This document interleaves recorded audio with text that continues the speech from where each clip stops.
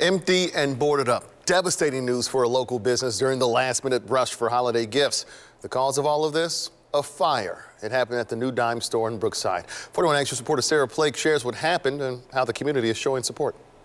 The New Dime store is closed during its busiest time of year, but this story shows that community support makes all the difference.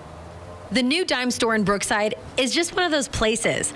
It's nostalgic. It has just about anything you could need at any given time, and it's been around since 1939. I walk in the door and I was like, I'm never leaving this place. That's just how I felt. And so that's when it all started. Kim Harris and her husband bought the store in 2011. Every holiday season, the store is busy with loyal shoppers. This is like the final week of the Christmas push. People wanting to come in and just get those last minute. I just need one more thing.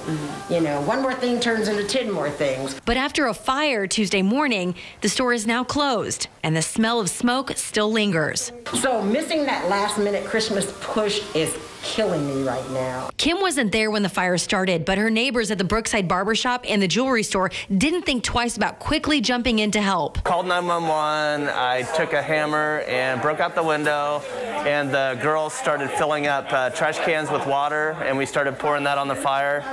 And then Carl Kuda, the jeweler, he came out with a fire extinguisher and started spraying the fire while we were pouring the water on it. Fire officials told her it's possible that the sunlight hit an object in the display window just right to cause all of this. On top of the fire, she says her sales are already down 30% this year due to COVID.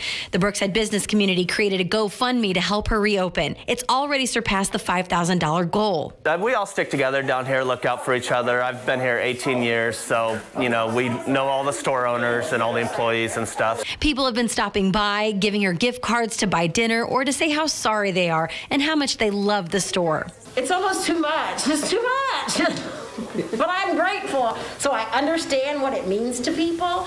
And I want to do my best to keep it going and be here for them so they can still have that feeling for generations and generations to come. Kim is now busy sifting through all of that smoke damage inventory, but she hopes to reopen by next week. I'm Sarah Plake, 41 Action News.